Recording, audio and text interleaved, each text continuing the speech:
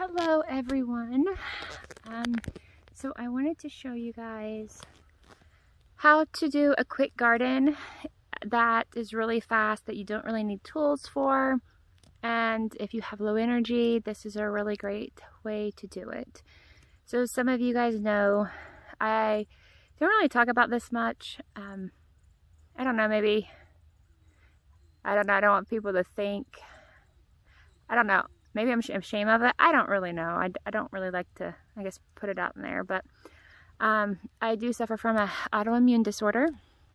And so there are days where it's just hard to get up just to do anything.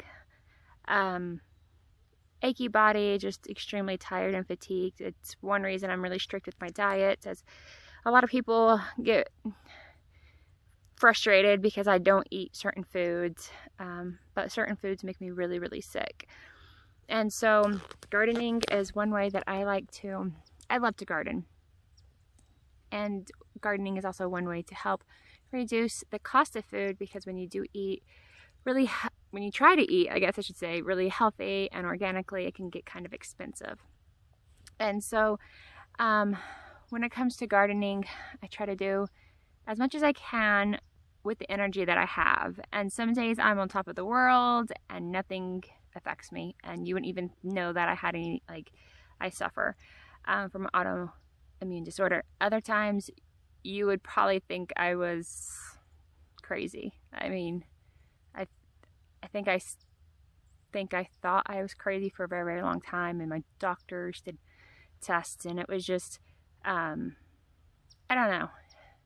If you suffer from autoimmune disorder, you understand where I'm coming from.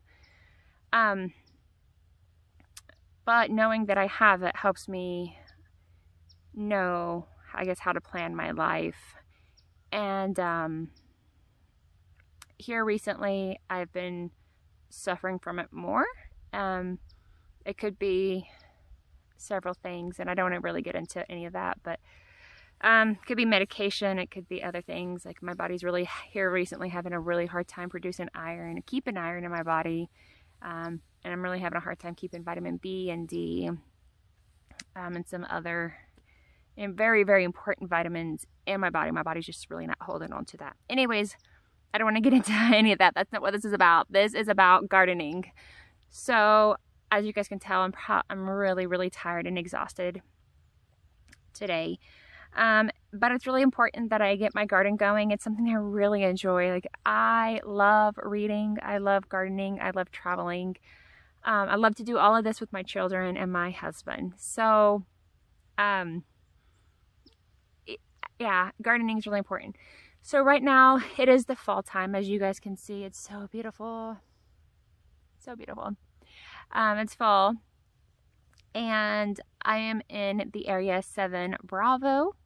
So if you're new at gardening, that's basically the area where you're, like, it goes off of your climate and exactly where you're at if you're in the US, exactly how your area does with certain fruits and vegetables and gardening techniques.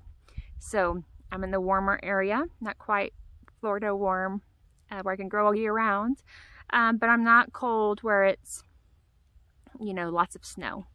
So that's really important, why you need to know and how you're going to garden. So I'm actually starting a little later than normal. Usually I would have my full garden done, late September. But this year's been a little rougher, and so it's just been a little bit slower for me to get things done.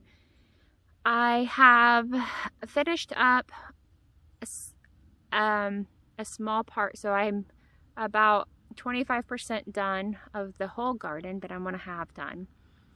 And today I'm going to show you what to do to help to do a raised garden bed where you don't need tools, really.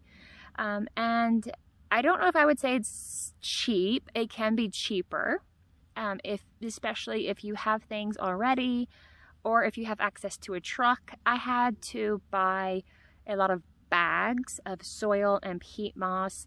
It would be a whole lot cheaper if I had a truck and I went to a place to get it, but And I'm very, very thankful and very blessed. I did have a friend bring a truckload of compost, and I'm so thankful for that. But, and that's actually, I'm going to link their YouTube video as well, because they have a lot of wonderful videos. And so he came and he brought me some mushroom compost. So I was really excited for that, and I was able to get that garden done. This is going to be bagged, not the best, but it's what I can do right now, and I have the enough energy to complete it. That's important. So it can be done cheaper if you do not have access to a truck, or if you're doing this in the city and you just have a car. This is a really, really great way to do it. You don't need tools. Like I said, I guess tools as far as in you don't need like hammer or nails. You don't need a saw or anything like that.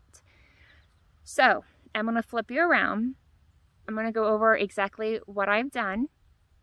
And this is the technique that I am going to be using. And I have used a very similar technique to this in the past.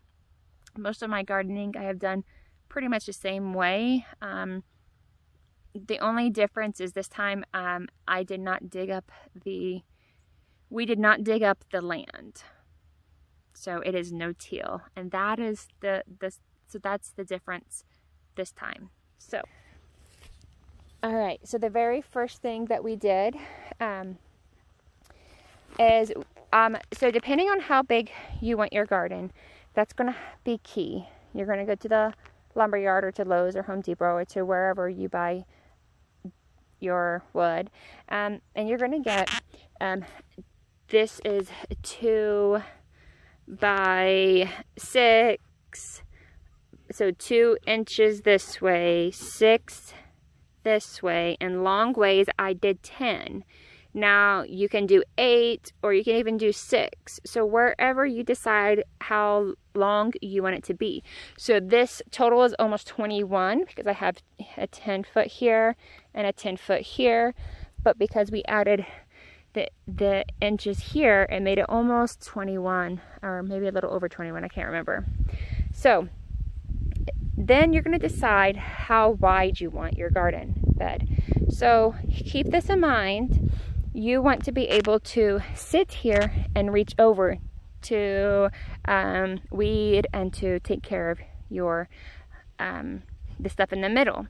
So I would suggest to do 3 or 4, no wider than 5. So this is 5 here, and I can get about right here without having any trouble, which is about middle, and I am 5'4". So just keep that in mind, how long you're going to want it. So then if you don't have a saw or a way to cut this, you can either buy it exactly. So you would get another 2 inches by 6 inch, and then however long. So you would want to do a 3 or 4, no more than 5 inches along. You could have Home Depot or whoever you get your wood from to cut it in that particular size. So again, you do not need any tools here. All right. So that's really, really important. Now this, I'm so thankful for I call her my sister, for my sister over at Iron Arrow Homestead. So this is the concrete blocks here. You're gonna find this at the garden center. I bought my stuff at Lowe's because that's the closest store to me. Okay, not affiliated with Lowe's whatsoever, but just let you know that's where I bought mine at. So I don't really know what this is called. It's like a little concrete area. It's got a hole in it, the middle, to put some rebar through.